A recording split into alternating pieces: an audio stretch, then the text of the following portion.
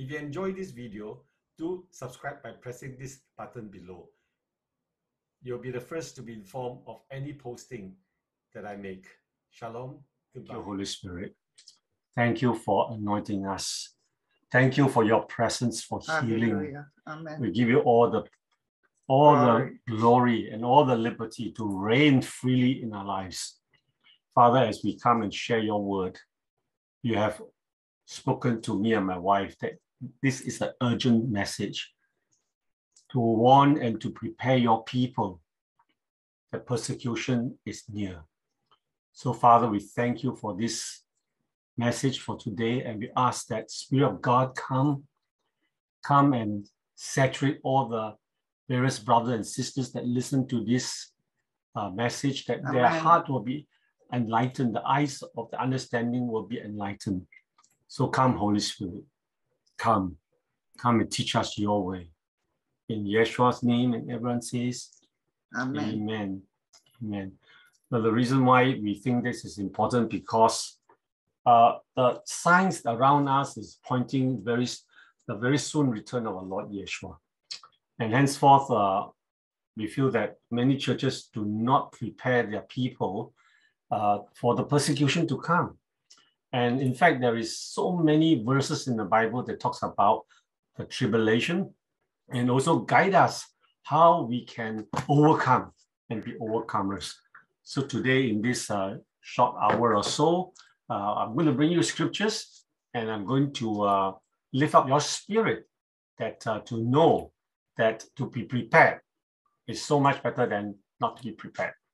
And there is this good news. All right, in this flyer that I shown you just now, I quoted Matthew 24:14. And the good news is that despite the gloom and doom and beside the fact that tribulation is right at our doorstep, even in our nation, there is good news that this gospel of the kingdom shall be preached in all the world for a witness to all nations, and then the end comes. Now, the end comes is not the end of everything. The end comes means that Yeshua will return. We now do not just only preach the gospel of salvation, which is a good thing to bring in people into the kingdom. But Yeshua has come to the world, besides giving us salvation, reconciling us back to Abba Father. His main message is to declare the kingdom of God. And with the kingdom of God, the king will return to rule and to reign. Amen. His first coming is as a gentle sacrificial lamb, where he shed his precious blood to redeem all. His return is coming in as the King of Kings and the Lord of Lords, and to judge the world and to give rewards for those who have endured and overcome. So here, that's the good news. All right, and this good news is not just only dependent on us to bring the gospel to the nations as commanded by Yeshua in Matthew 28. But this final gospel, you will read the book of Revelation, you will notice that in Revelation 14, this gospel of the kingdom will be preached to those who dwell on the earth, to every nation and kindreds and tongues and people. Now I'm using the Discovery Bible app that Pastor Edmund Chan has, basically say that this is a very good Bible app to study the Word of God. And I check out the word on nations, all right? I check out the word on kindred. Kindred is also means tribe. Some translations say tribes, and also tongues and people. Now, this is what I discovered. Now, nations in the context of the Word of God is not the nations that we think about, like Singapore is a nation. It is actually referring to the non-Jews, all right? So when you notice that this verse, that the angels will preach the everlasting gospel, first of all, to all the non-Jewish people, the Golim, the Gentiles, and those who do not know the Lord. Now, kindred or the tribes means a common ancestor. Right? All of us have a common ancestor that if you want to trace it all the way back, will be back to Noah. All right. And back to Adam. And then finally back to Adam, of course. And that is kindred, or what they call tribes. Now, tongues is actually referred to in the days of Acts chapter 2, where it is the Holy Spirit inspired language. All right, those who speak in tongues. And people, now people are referring to the people of God, which specifically people here refers to the Jewish people, not just ordinary people. So you see the order of this. First, the message is given to all the Gentiles, all right, to all the various people of the same kindred spirit, and then those going down the line will be last is also to those who know Yeshua, the Jewish people.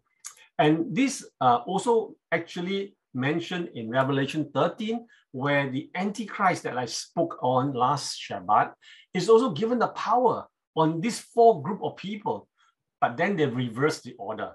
All right, you will notice that in Revelation 13, it talks first about the people who give them the power are those, the people, then the tongue and the tribe, and then the nations.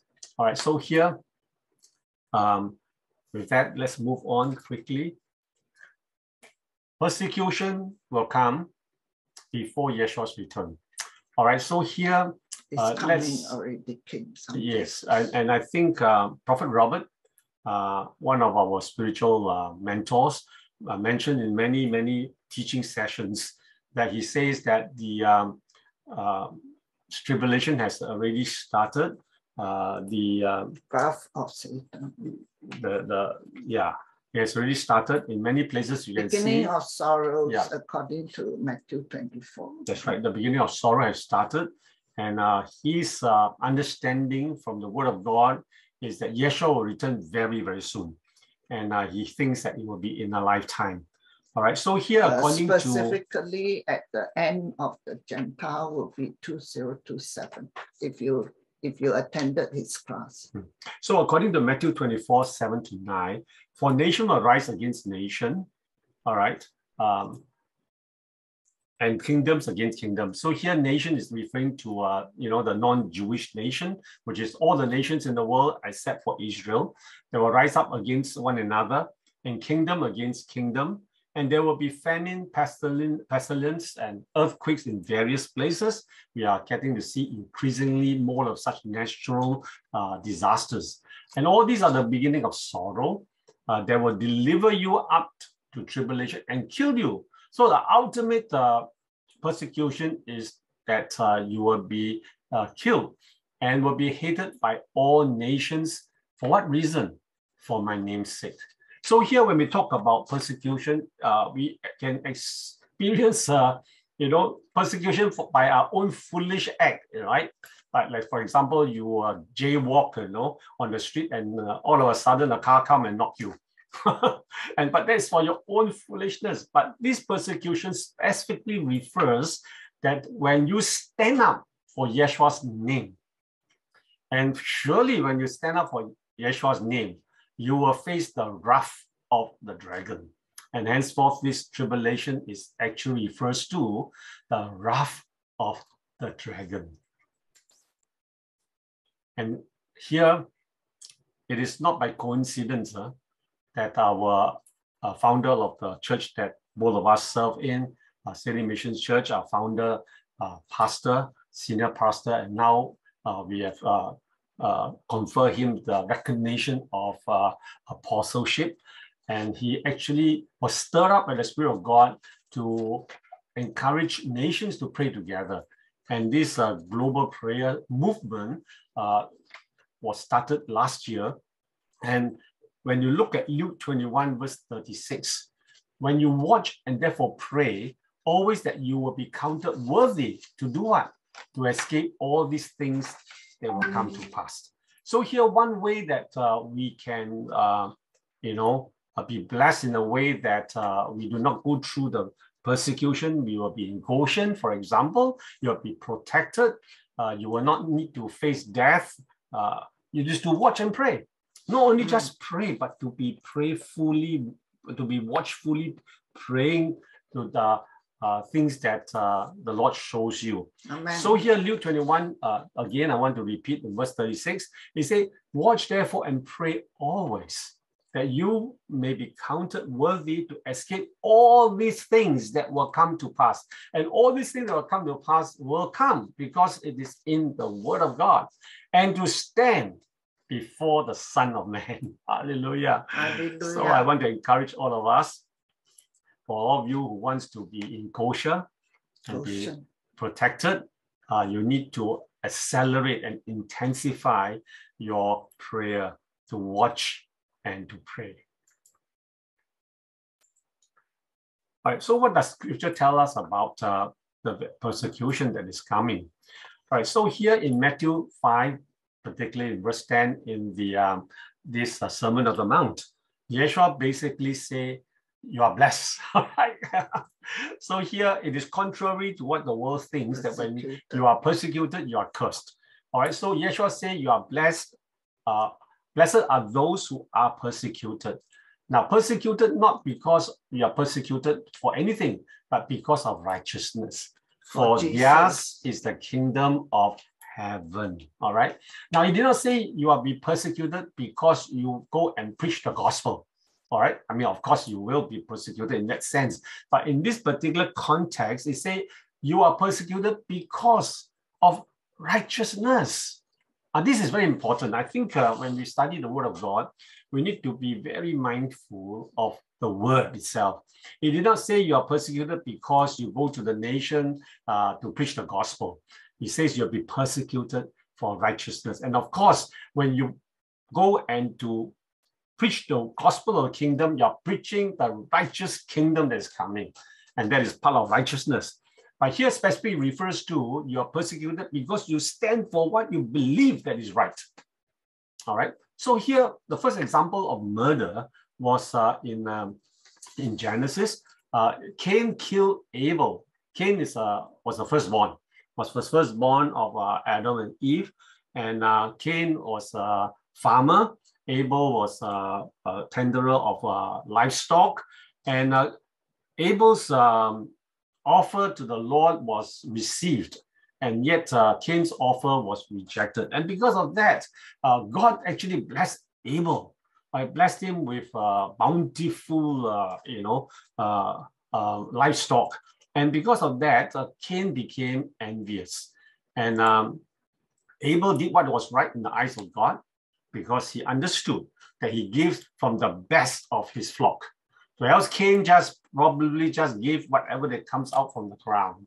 And he did what was right. And because he did what was right, he basically invited envy from his older brother, and henceforth he was killed. So here again, because what you stood for in terms of what you understand as being right, you will expect to face persecution. And there are many examples in the world, and later on in this sharing, I will point out some to you, that the formula for persecution is always when you stand up for what is right. The masses who are against you will be the unrighteous. And you will be persecuted, and at times you'll be thrown into prison, and worst of all, you may be tortured and you may be killed too. So what does righteousness meant in scripture? Now, the word righteousness is so important that when I make a concordance check, briefly, it appears in Bible 213 times. All right, so the word righteous and righteousness is key to God's heart. So here we understand that Noah was found righteous. All right, Noah was asked by the Lord when it was 500 years. He and the wife gave birth to the children, which is basically Japheth, Shem, and Ham. And and God told him to go and prepare an ark, because God told him that destruction will come. And Noah believed. All right, so here the word says, come into the ark, and you and all your household, because I have seen that you are righteous before me in this generation. And because Noah believed in God, he began to build the ark. And Abraham too. Abraham believed and he was deemed righteous. So righteousness is always, attached to the faith and to what you believe. All right, verse 5. Then he brought him outside and said, look now towards heaven and count the stars, if you are able to number them. And he said to him, so shall your descendants be. And he believed in the Lord, and God accounted Abraham for righteousness. So here, righteousness is to believe in what God says, and also not just believe, but to take action and to do it and to resist evil, to resist unrighteous things. So the scripture was fulfilled, and Abraham believed God, and he was credited to him as righteousness in James 2, verse 23 too. So as I mentioned earlier, righteousness is imputed by faith, which is your belief. All right, so by faith, Noah, when warned about things not yet seen, in holy fear, built an ark to save his family. So fear, there are two types of fear. There is a holy fear and also the fear of man. But because Noah fear of God and he believed in what God said, there will be destruction coming, and to save his family. So by faith, he condemned the world and became heir of the righteousness that is in keeping with faith. Hebrew 11:7. And then further down in the New Testament, in Matthew 5:6, blessed are those who hunger and thirst for righteousness, for they will be filled. All right, so here, again, I want to stress, for doing what is right, for believing what is right, and to stay firm on your belief, you will attract persecution. And God says, persevere, because great will be your reward. Amen. Right. So here on the next couple of slides, I want to share with you some of the ways according to scripture on how to prepare for the impending tribulation or persecution. But first of all, let's go back to Matthew 5, particularly 10 and 12. Blessed are those who are persecuted for righteousness' sake. All right, not other thing, but for righteousness' sake. For theirs is the kingdom of heaven. Blessed are you when they revile and persecute you, and say all kinds of evil against you falsely for my sake. Then verse 12 says, rejoice and be exceedingly glad, for great is your reward in heaven. For so they persecuted the prophets who were before you. Now here, Yeshua says, very contrary to the world. When in the world, when we persecuted, we say, oh no, that is so bad. I want to get out of it as fast as I can by aligning my faith to those who are persecuting me, and therefore I will escape the persecution. But Yeshua said, when you are persecuted for my sake, you should rejoice, because you are counted to be blessed. Because those who are actually going through martyrdom are actually the blessed ones, because they will come and rule and reign with Yeshua. Amen. So that's why Yeshua says, when they revile and persecute you and say all kinds of evil against you falsely for my sake, he says, rejoice and be exceedingly glad. Amen. Because you can ensure that you will be getting great reward right in heaven. So I want to declare and I want to pronounce into your very spirit being that you will not be fearful of persecution. And in fact, when you are persecuted for his name's sake, you should be exceedingly glad and you should rejoice, because you are counted worthy to stand up for what is right and stand up for what is the truth. So henceforth, receive it. And I speak into your spirit being that you will rejoice, be exceedingly glad. So let's move on. Let's rejoice. All right. So the number one thing that we can prepare ourselves is to condition our spirit to fear not. So I speak unto your spirit, Dean, fear not. All right. For God did not give you a spirit of fear, but what? But of power, Love, and of love, sound mind. and of a sound mind Sound that you mind, can very be able to important. discern between the truth and the half-truth. So The 2 lies. Timothy 1:7. So I declare again, receive this word, have this word be in your spirit, meditate on it. And as you meditate on it, you will be fearless, because you say, God has not given me a spirit of fear. So when I have that fear, it is not from God. Amen. But he has given me the power to overcome and to love those even who persecute me, and to give me a sound mind that I will not be distracted, I will not be waylaid, I will be keeping the path straight, and I'll be able to discern between the truth and the half-truth, the lies. All right. So here, this is very important, that we fear not. Now, what did Jesus or Yeshua say about fear of man? Right? Because all the time we are so fearful of man, but we do not fear an awesome God. So we need to recondition our mind, not to fear man. But what did Yeshua say about fear of man? In Revelation 2:10, he says, do not fear.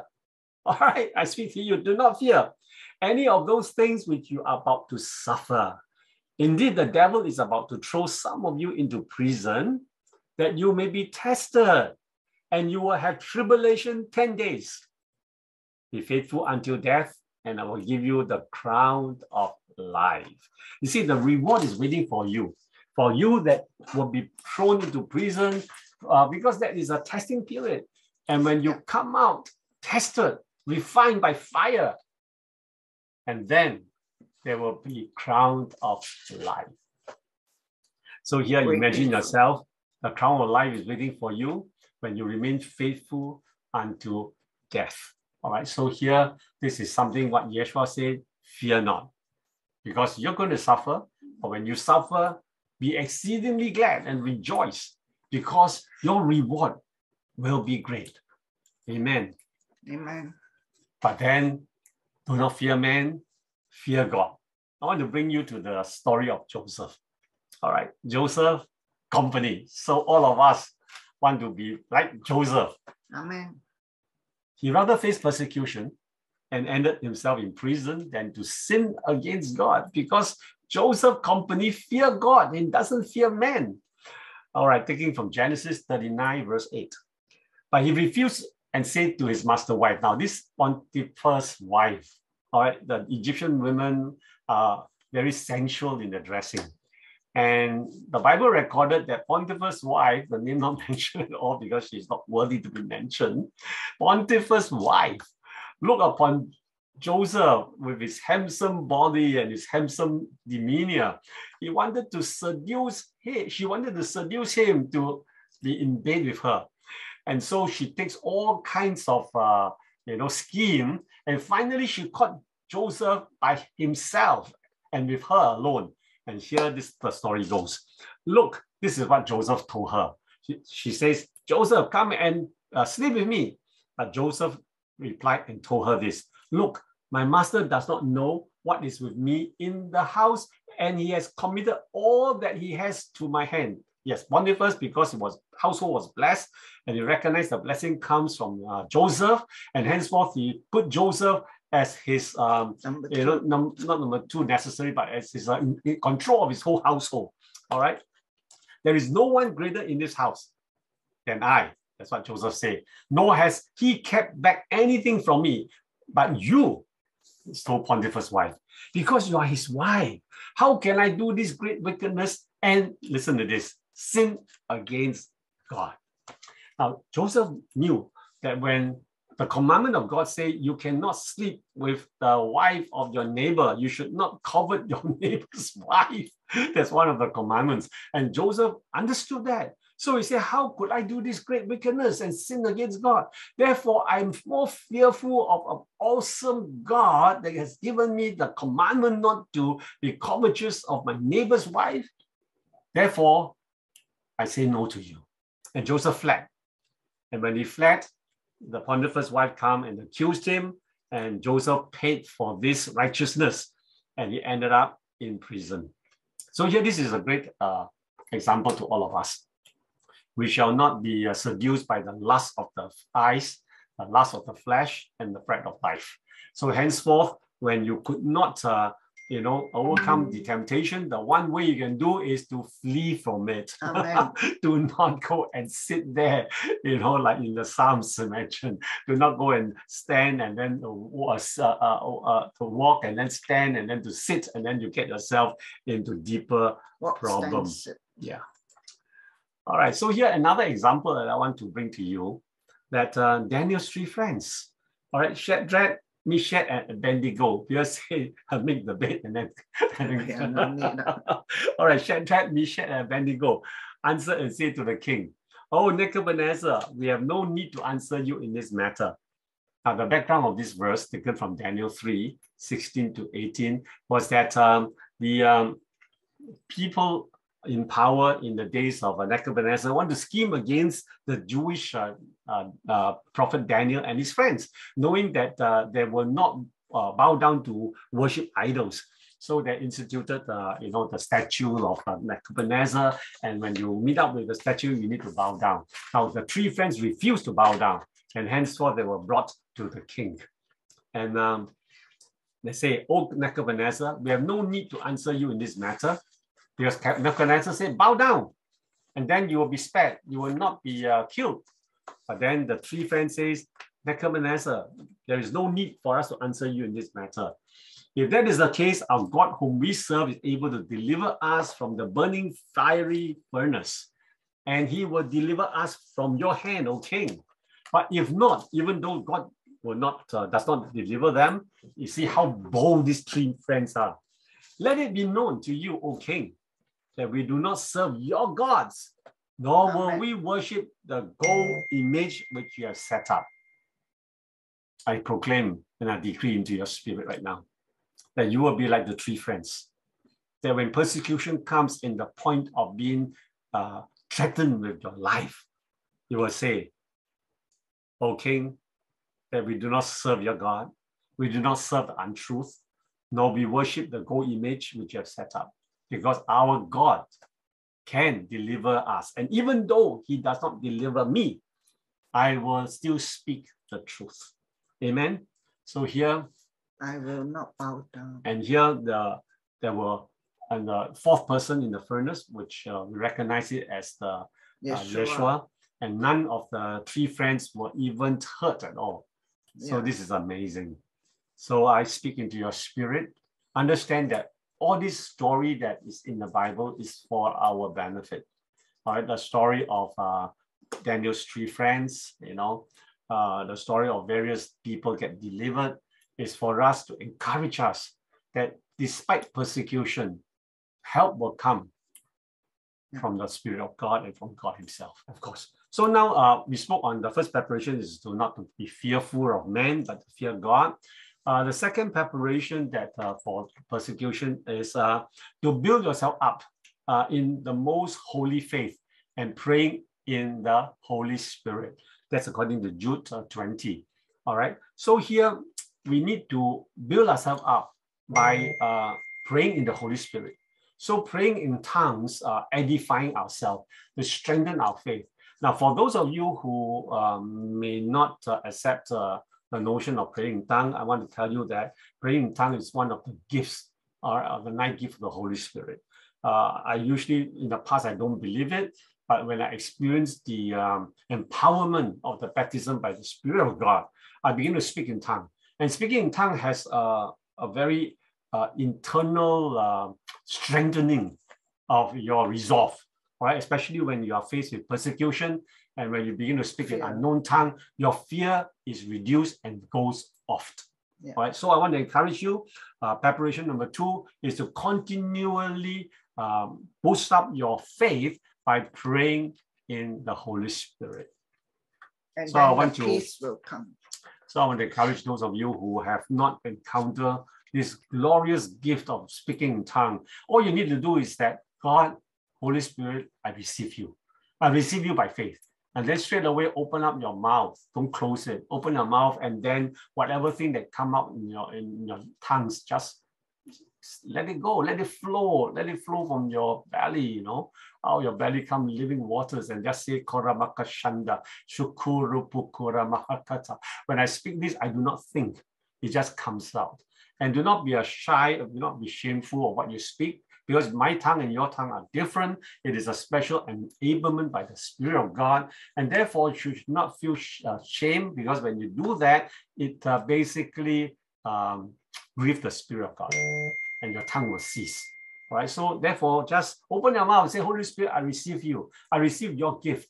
And so come enable me, and I release the Spirit of God through speaking in tongues.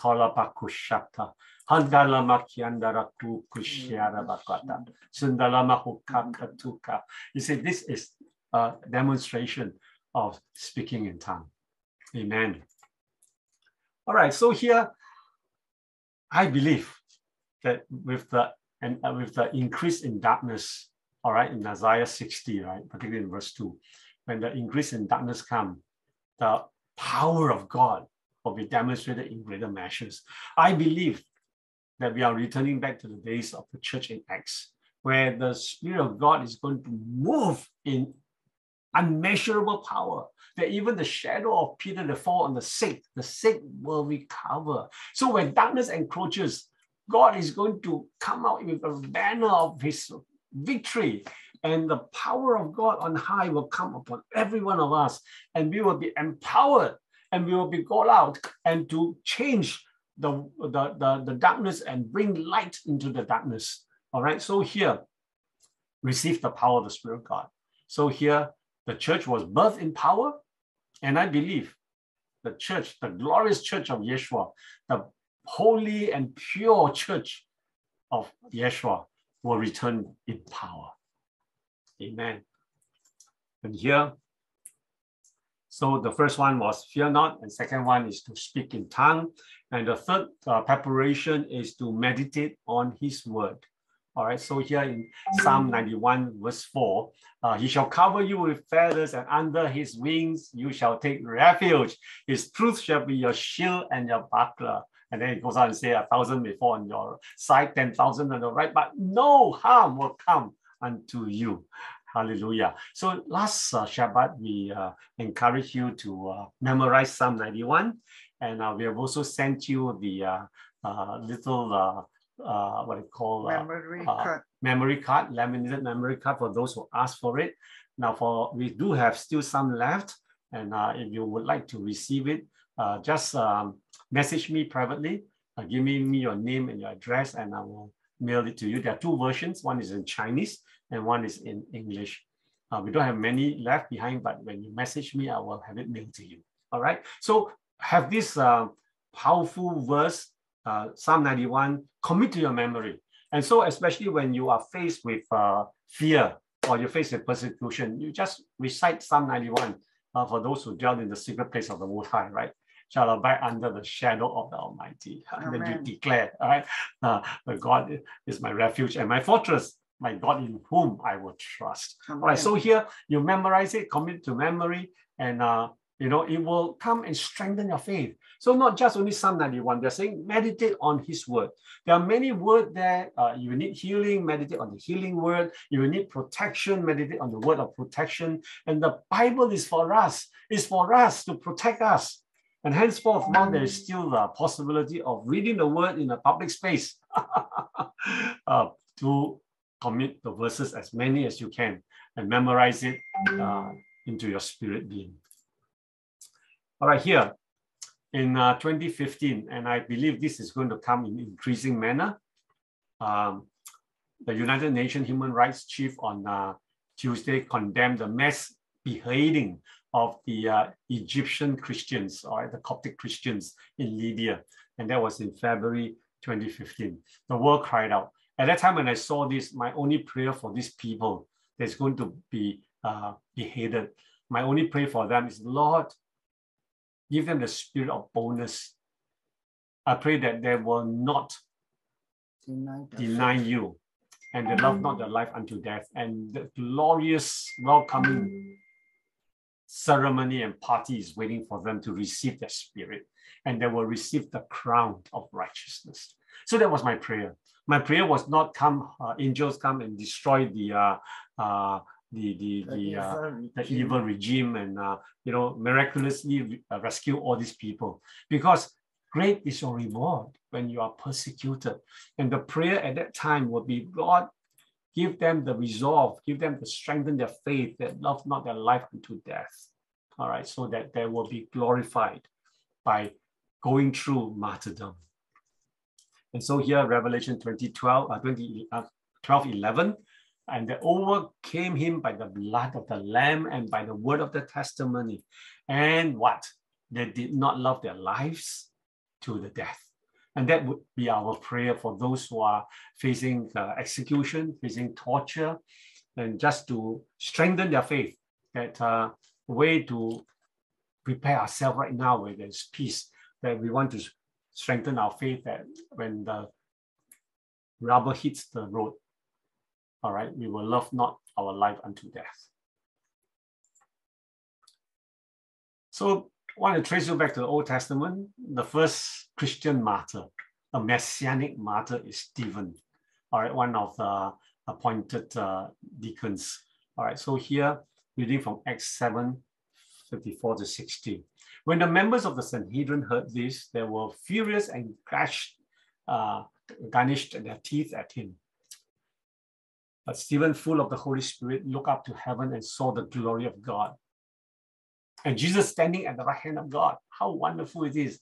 The heaven opens, and Stephen saw the heaven open, and Yeshua standing up, giving him a standing ovation. Now, the scriptures say when Yeshua returned back to the Father, he sit at the right hand of God, right? So he seated down. But here, Stephen saw Yeshua giving him a standing ovation and waiting to receive his spirit, because he knows of spirits of Stephen is resolved to go up and not fear death. Amen. Right? So Yeshua knows it, and so he stood up and welcomed Stephen. Look, he said, I see heaven open and the Son of Man standing at the right hand of God. At this, they covered their ears and yelling at the top of their voice. Now, these are the evil people. They all rushed at him and dragged him out into the city and began to stone him. Meanwhile, the witnesses laid their coats at the feet of a young man named Saul. I think Saul later became Paul. This must be the saddest moment of his life. While they were stoning him, Stephen prayed, Lord Jesus, receive my spirit. So before, when we come to this point of death, we have to remember this prayer. Lord Yeshua, receive my spirit.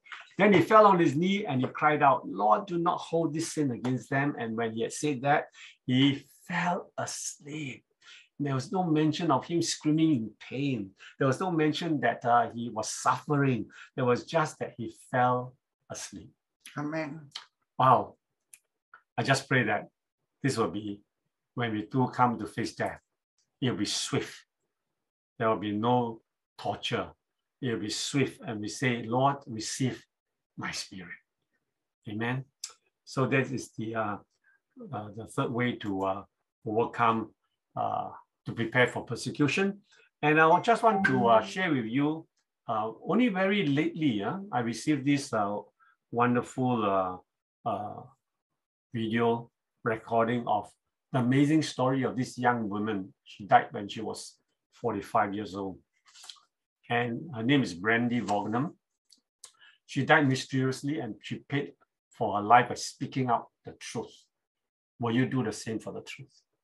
Now take a screenshot of this. I don't have time to share this video, but the story of this woman was that she used to work for Merck, the very big pharmaceutical company, and she was trained to market some of the products by this big pharmaceutical company.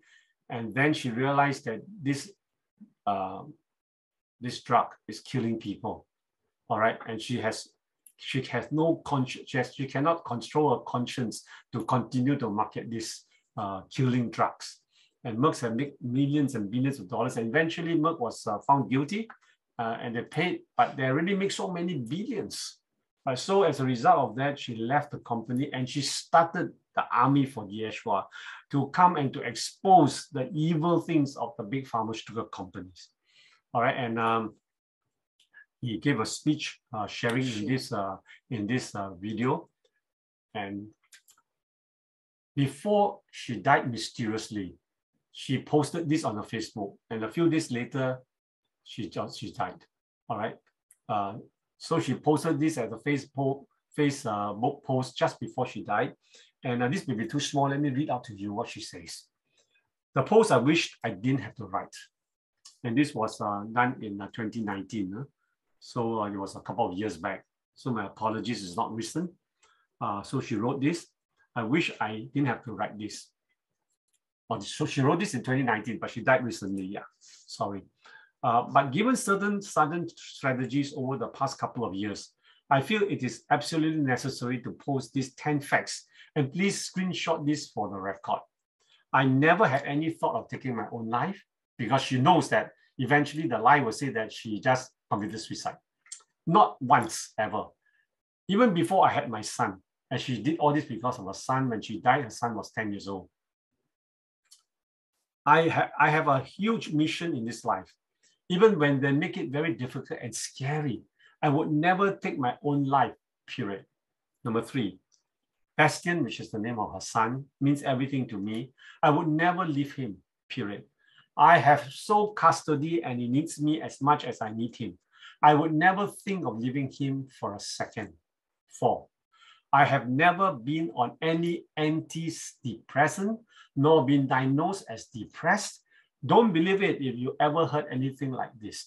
5, I've never taken any daily pharmaceutical drugs, and I haven't taken any pharmaceutical in 10 years. And the 10 years ago, it was 1 pill a day. Nothing over the counter, nothing by prescription. In other words, I'm not on anything that would kill me unexpectedly or suddenly. I never done illegal drug either, not even once.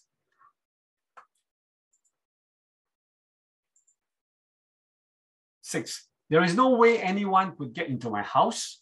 No robbers, no angry executive, which I don't have, by the way. No fanatical people. My house is like Fort Knox, unless it was someone super professional. It just wouldn't be possible for anyone without highly specialized special equipment and tactics, like remotely taking down my high-level security system, which they have done before, unfortunately. But my place is also highly secure in a hardwired kind of way. So even if the power was cut, most people could still never get in. 7, if something were to happen to me, it is foul play. And you know exactly who and why, given my work and mission in this life. I'm also not accident prone. I got the highest health rating possible when I went through a battery of medical tests a couple of years ago for my life insurance policy. If something were to happen to me, I have arranged for a close group of my friends to start a GoFundMe to hire a team of special investigators to figure out all the details. I have the team and I have passed the information on to them. Oh, and money for PR firm to make it national news.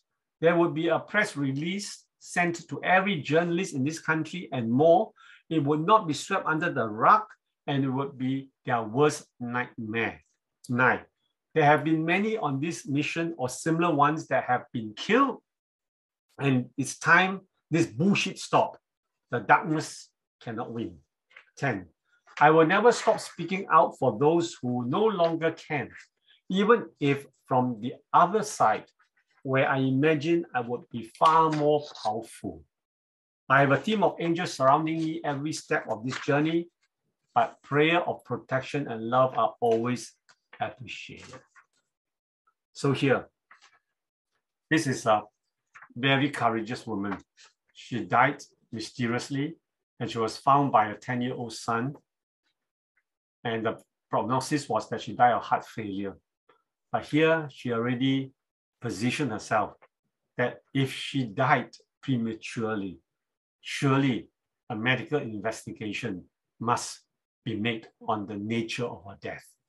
So here, when we speak against the truth, the big evil organizations will come after you. For those who stand for the truth or who stand for what they believe the truth is, right, they will be persecuted. And henceforth, they deserve our prayer support.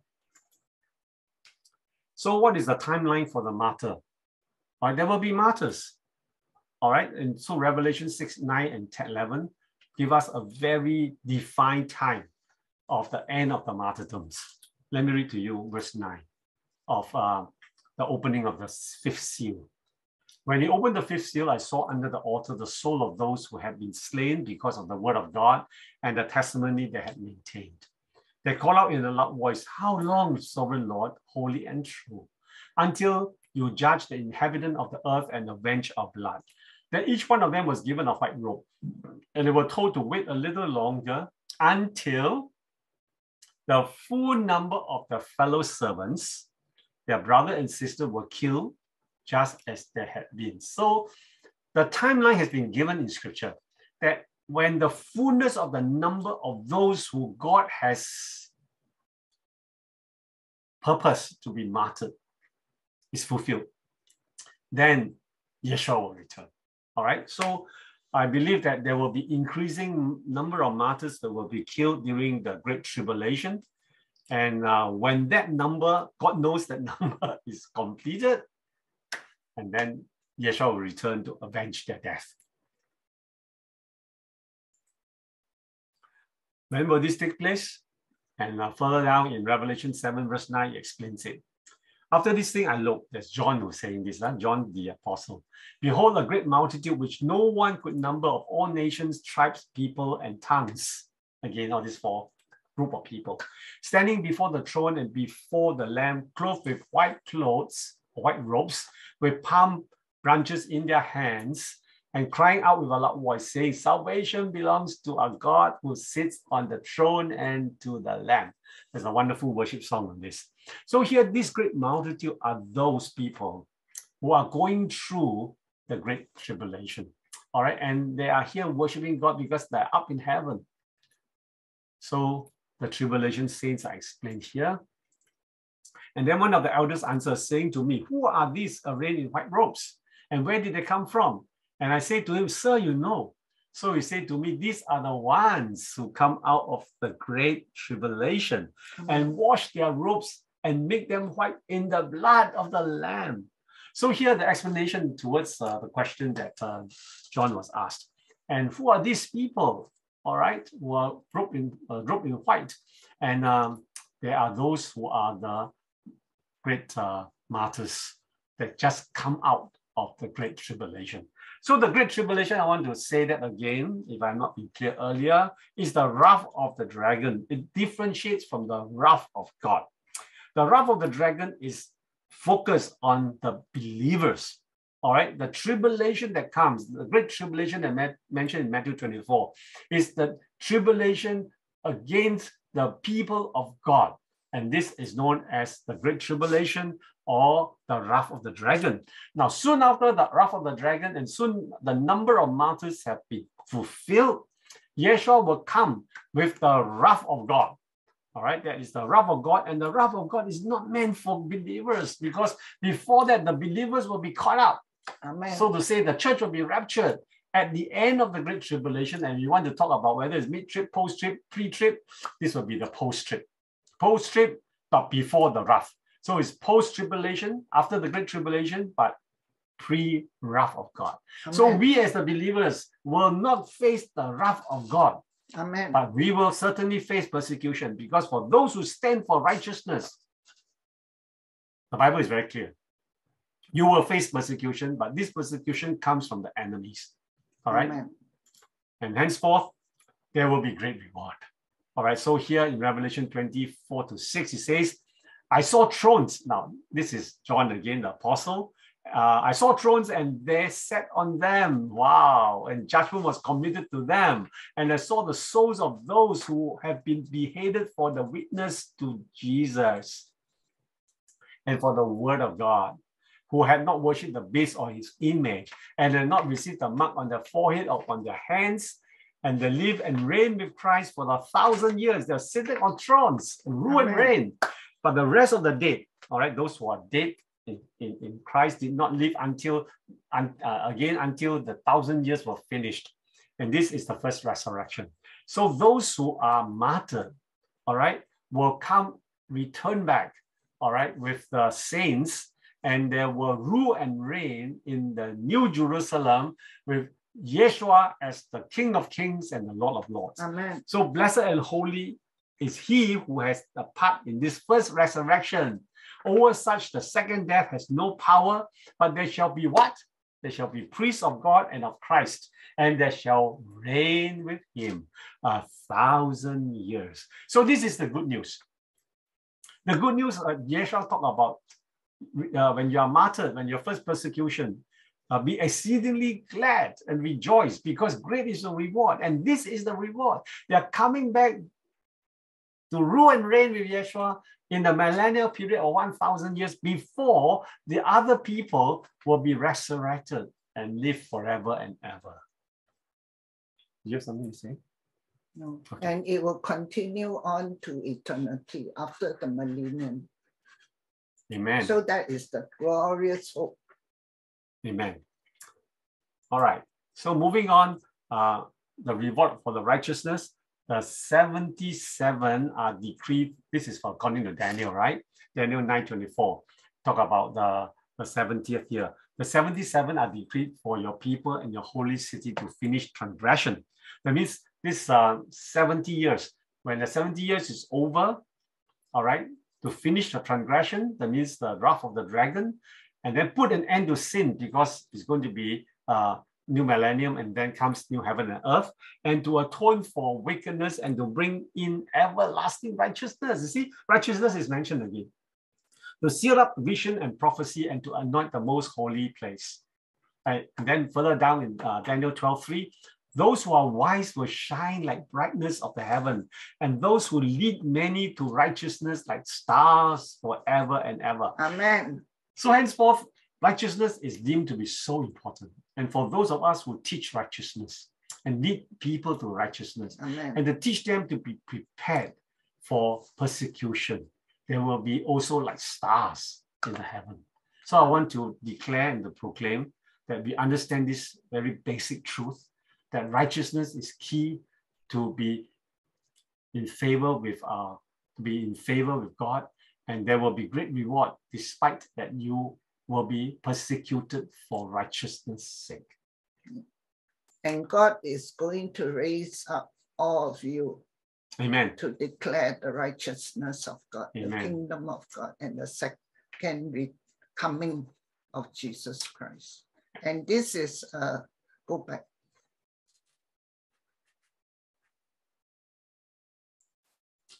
And this is a very important point, because in the last day, God is going to pour out his spirit on all flesh. All of us are with flesh because we live on earth. Only when we die or we are taken, our flesh will be transformed. If we are taken, at the 1 Thessalonians 4:16-18 talks about Jesus meet us in the air. That time our present flesh and blood body will be transformed into a body that's incorruptible, just like Jesus after he died and resurrected. He has a glorious body that is incorruptible. So we will, at the trumpet call, our body will be transformed into an incorruptible body like Jesus. So do not shortchange. Do not shortchange whatever things that's happened. Whether you'll be persecuted, whether you'll be in prison, whether you'll be killed, do not shortchange. There is a story that was told by Sadhu.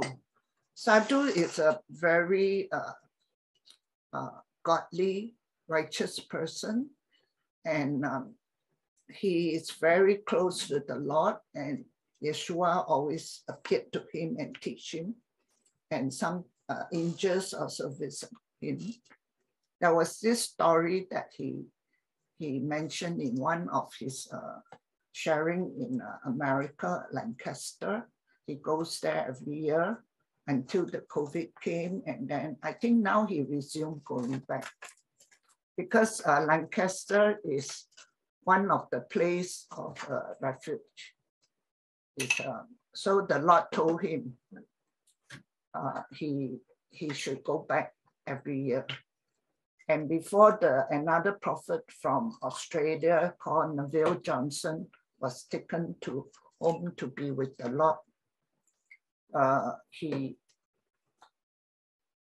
Neville always minister with him together. And this story, I will encourage you all to go and find out. It's about this 7 pastor that was taken by the communist regime, and they were marched to a lake and the evil regime stripped all the pastors and get them to walk in snow and towards a lake and ask them to go into the lake. So it was winter, it's minus, and this 7 pastor was very resolved, actually. That's why we said you have to predetermine in your heart that you will not deny Jesus until death. So this 7 pastor was in the water, freezing, but they did not deny Jesus. So officer's eyes was open.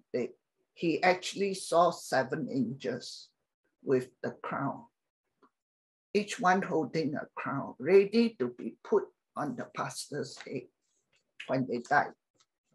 But out of the 7, he was very curious. One of the angels was about to put the crown on the last pastor that not died yet.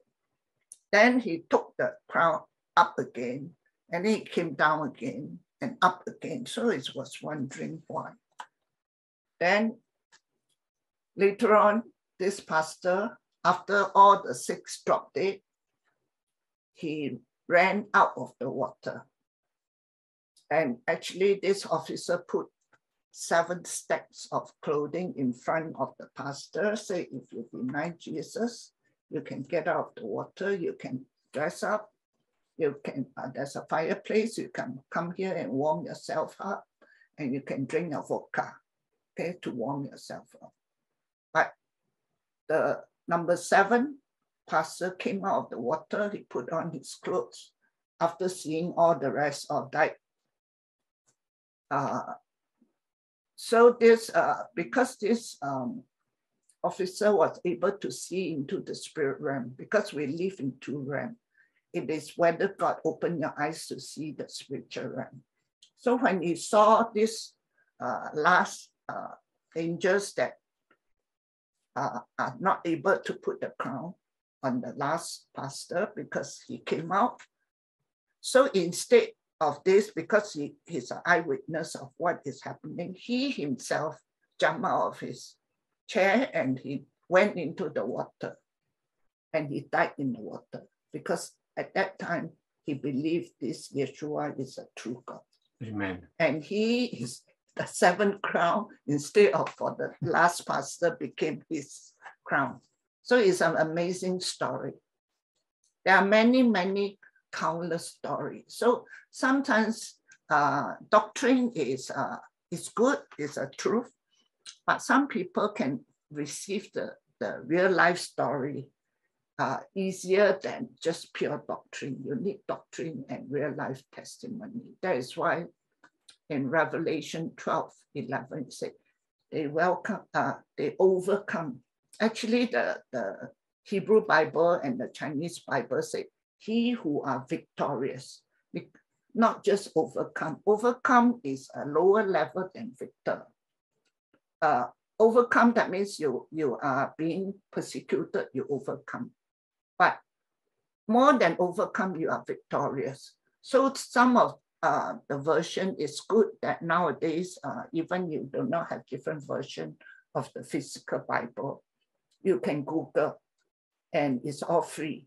You can have so many versions and then you can read through the different version to get the whole meaning. Of course, if you can read Hebrew, that's the best, but unfortunately, we are not conversant in Hebrew. So whatever language that you are conversant with, it's good that you compare it with your own language. So the Chinese is called 得胜者, that means the one who won. Okay? So it's a victor. It's not just overcomer. Because some version keep on saying overcomer. It's a lesser degree. If you are victor, it's a higher level. Okay? So we must memorize Revelation 12:11. You are victorious because you have the blood of the Lamb. So these are the three powerful weapons or tools that you must understand thoroughly, because just studying the blood of Jesus is so important.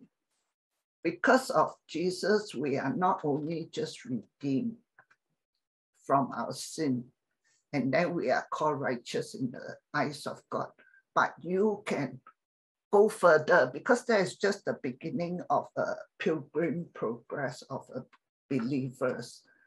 And it is a narrow path that we have to walk.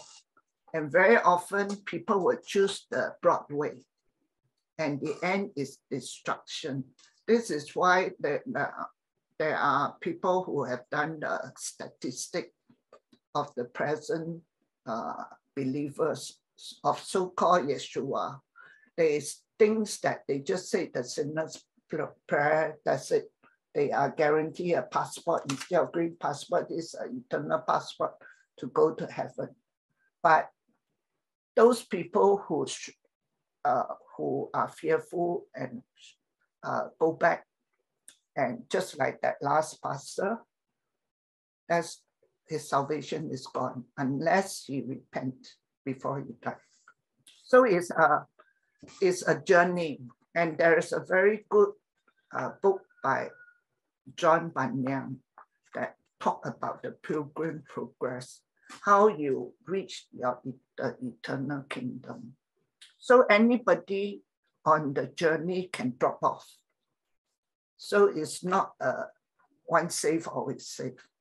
It's a journey, and it's also growing from infant to mature sons and daughters of God. So Jesus came to be our model. He is the perfect sample of God, in human form, because before that he was a spirit with a soul. He has an incorruptible body. It's a different body like us. But because he created man on earth, so we're given a body, physical body. It's like an earth suit. Like, for example, the astronaut that goes to the moon, if they do not put on the astronaut suit, they will die straight away. So on earth, when he created Adam, he created him out of the dust. And then he breathed into his nostril, and then man become a living soul. So it is a very deep topic, but if once you understand it, then you will realize our God is just such an awesome God. He's such a wise God. That's why his name, one of his names is called El Elyon. He is the Most High God. There are a lot of God, which is a small g, but our God is a capital G-O-D. And then he has so many names, and studying the different name of God will give you faith in the God we serve. Because in John 17:3, it talks about knowing God is eternal life. What do you mean by knowing God? Not just know that he's a creator God, not just he's the Most High God, but what sort of God? He's a faithful God. He's a merciful God. He's a God of love. But, so let's get back to what we want to talk about. And I believe that we're entering the stage where the cycle of the church is coming back its entire fullness. All right. In Joel 2:25, he says that that the church actually gone through the dark ages. When the church was birthed during the days of Acts, it was powerful. It was moved by the Holy Spirit. And then when paganism comes in, Constantine legalized Christianity, it actually went into the dark ages. Right? So now I believe that in Joel 1:4, that Joel 2:25, he says that I will restore to you the years that the locusts had eaten. Amen. So I believe that we are entering into that stage where there will be signs and wonders, because where there's increased amount of darkness, increased amount of wickedness, there will be greater measures of his power. And we are living in a very exciting era. And so let's rejoice on that. And then another thing I want to talk about, besides the 4 points that I mentioned on how to prepare for persecution, is that God is a God that sees, is a God that will protect and provide. Only recently, at the beginning of this year, there was this huge volcanic eruption, and the ICJ, one of the PA to Dr. Yugen is Fijian. She's from Fiji, and so she got very immediate news, and she basically asked all the directors and all the member nations to pray for the nation of Tonga, and also for Fiji. Now, what basically happened was that you'll see in this screen here, there is this great eruption, which is the underwater volcano. And it is so powerful that it sounds as though that it is like, the big explosion of some big bomb that went off into your nearby area. So this is the place where the epicenter, and it is in the nation of Tonga. Tonga. And here, this is a picture of what it depicts. Now, over here, you'll notice that this region here is actually the volcano, the cradle of the volcano that is above sea level. And these are the two big islands, all right? One island on the left and another island on the right, all right? And this is a big volcano cradle that's above sea level. But when immediately just before the eruption, this cradle actually went beneath the sea level. So it was totally submerged by seawater. And soon after that, it exploded. This is a graphic of it. The magma just forced out all the way out and threw out a huge debris, the ashes, all the way up into miles and miles up into the atmosphere. And we would expect that many lives will be lost, but wait for this miracle. We would expect that immediately there will be a great tsunami wave that will come and swipe away all the island's inhabitants. But the tsunami wave that came was only barely 2.7 feet high. So it did not do much damage besides the damage that was done by the eruption. Now, the reason why I believe is that this nation of Tonga is basically very much most of the population are believers. Christian. And it's amazing, you have the Wesley Church, the Latter-day Saints Church, the Roman Catholic Church, the Free Church of Tonga, Assembly of God, Seventh-day Adventists, and basically almost like 91% of the populations are proclaimed believers of Yeshua. And I believe that this is the protection that God has given them. Praise God for the protection. And another thing I want to highlight is that in the Old Testament, we have Paul, and Paul was incarcerated by the high priest in prison, and was recorded in Acts 5:17-19. Then the high priest rose up, and all those who were with him, which is the sect of the Sadducees, and they were filled with indignation, and they laid their hand on the apostle, which is Paul and the rest of the people, and put them in a common prison. But at night, an angel of the Lord opened the prison door and brought them out. Amazing, all right? And the security door in the prison was still locked when the soldiers came and retrieved Paul to be questioned by the Sanhedrin. But Paul was not in the prison cell. He was out in the temple preaching the gospel of the kingdom. So this is amazing. All right, in the recent past, we have met Brother Yun several times. He has been to Singapore. He has come to City Mission Church and shared his life story. It was amazing. He's also the author of The Heavenly Man. All right, and in his book, he recorded that he was made a cripple. You know, the prison guard actually beat him so bad that his leg bones were all broken, so he could not walk. But the angels came and healed him, and not only healed him, and took him out of the prison. Yeah. And there was someone that another pastor that was on the way being entered into the cell. When he was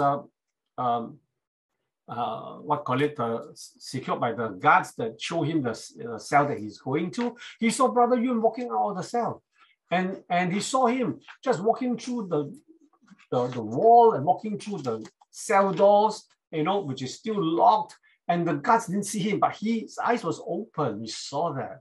And he also testified. Yeah, when he reached the outside, a taxi was waiting for him. And the taxi was waiting for him and also brought him to safety. And now Brother Yun is, doing great evangelising in Germany. And we pray that Germany will be saved. All right, he's such a powerful person in his testimony. I remember it was the year before COVID, 2019. We were in the Feast of Tabernacle. And the guest speaker on that and Gide's opening ceremony was none other than Brother Yun. His son was grown up. His son was very fluent in English. His son was the one that interpreted for him. Yeah. It was such a great testimony. So here I want to basically say that persecution is coming, but we can also expect great exploit, by the Holy Spirit and great deliverance by the Spirit of God, and the angels will come and surround us and to provide and to protect. And then here I also believe that Dr. Robert McWari was talking about Goshen, the land that God has basically located the Jewish people during the 10th plague, and they were kept saved. All right, I believe that there will be many Goshen that will be established as the refuge for our Jewish brethren and for the believers. So now let's go back to scripture in Genesis 45, verse 9 to 11. Now, what is Goshen? Well, it's the place of God's provision. So here, verse 9 says, "Hurry and go up to my father and say to him, thus said your son Joseph, God has made me Lord of all Egypt. Come down to me, do not tarry. All right, you shall dwell in the land of Goshen." So this is what Joseph spoke to his brethren to go back and to fetch Israel or Jacob to Egypt. "You shall dwell in the land of Goshen, and you shall be near to me, you and your children's children, your flock and your herd, and all that you have. There I will provide for you, lest you and your household and all that you have come to poverty, for there is still 5 years of famine." That's what Joseph says. All right. I believe that there will be a place of multiplication too in Goshen. So further down in Genesis 47, verse 27, saying, "So Israel dwelt in the land of Egypt and the country of Goshen, and they had possessions there and grew and multiplied exceedingly." So here, during last Wednesday global prayer, there was a lady that came and shared. Her name is Christine Christine Duck. And she was saying that she was a disciple of Rahab Bonke. And you also know this wonderful pastor in Pakistan, Pastor Anwar Fazil. And she was testifying that many of the M's have come to know the Lord by visitation of Lord himself appearing to them. Amen. And she wrote a book. called Approaching Petra. And she says that the Lord has opened her eyes to write this book, that Petra will be a place of Goshen for the Jewish people during the end times. Now, many of you who have been with us on the trip, especially during the 2018 trip, 2019, right? We went to Petra. Oh, yeah. We went to 2019, yeah. We went to Petra. And earlier on, we also went to Petra where Brother Walter was there. And, you know, we see the treasury, but behind that, behind the facade of the treasury, there, I believe, there's a big haven there. And that's where the Jewish people were dwelt in safety before the Romans came and destroyed Jerusalem. So in the future, I believe that there will be established places of refuge for the believers, and there will be places of Goshen. And there will be a place where no pestilence will come near your dwelling, all right? So here, only in the land of Goshen, they escaped the various 10 plagues, all right? The swarm of flies did not affect Goshen, and you know, the hails did not fall into Goshen, but it fell on the Egyptians, all right? And also, there will be darkness all over the world, but in Goshen, there will be light, just like in the days of the Israelites, all right? So here in Exodus 10, it says, then the Lord said to Moses, stretch out your hand towards heaven, and that there may be darkness over the land of Egypt. Darkness that you may even be felt. It's so dark and heavy. You can feel it. That you can actually feel the darkness. Even you close your eyes, even darker than what you close your eyes for. So Moses stretched out his hand towards heaven, and there was thick darkness in the land of Egypt for 3 days. They did not see one another, nor did anyone rise from his place for 3 days. But listen to this. All the children of Israel had light in their dwelling. So here, despite the night plague of darkness, and I believe that darkness is coming very fast, encroaching onto the world. But yet, when we are in Goshen, where we are in the secret dwelling place of the Most High, you know, there will be light. Okay? Amen. And we need to also endure until the end, because that is where the reward comes. So here, Revelation 12:11 again, they overcame him by the blood of the Lamb and by the word of the testimony, and they did not love their life unto death. Now, this is the number 4 point that I mentioned earlier on how to prepare for the coming persecution, that you love not your life unto death. Because you do not fearful of death, no one can change your mind, all right? Because you're willing to die. You're willing to be a martyr, and your faith will remain strong. So here, in conclusion, in summary, how to prepare for persecution. I mentioned 4 points, but of course, there are many other points that you may glean over from the Word of God. So first of all, I mentioned that fear not, but fear God. Do not fear man. All right. The second point I mentioned is to build up your faith, especially when you're under trial, under tribulation, by speaking in tongues, praying in tongues. It's powerful. I experienced that before in the time when I was in my career, and I prayed in tongues, and the fear just left me. So number 3 is to meditate on God's word, right? And number 4 is the most powerful one. If you do not fear death, nothing can change your faith. All right. Also remember, at the end of it, there will be great reward through persecution, and the reward of the martyrs is tremendous. You'll be given crowns of gold, and you will rule and reign. You will sit on the throne and rule and reign with Yeshua during the millennial period. This is better than the 70 virgins waiting for you, all right? You will rule and reign in all right, in heaven, no, on earth. All right, so here, the verse that I want to point out to you is 2 Corinthians 5, verse 8. We are confident, yes, well pleased, rather to be absent from the body and be present with the Lord. So by the time where the knife hits your neck, or where the guillotine comes, or where the death comes, you know, before the tire, the rubber hits the road, your absence from the body will immediately, you will be brought up to glory. You'll be present with the Lord. All right, so if you enjoyed this video, do subscribe by pressing this button below. You'll be the first to be informed of any posting that I make. Shalom, goodbye.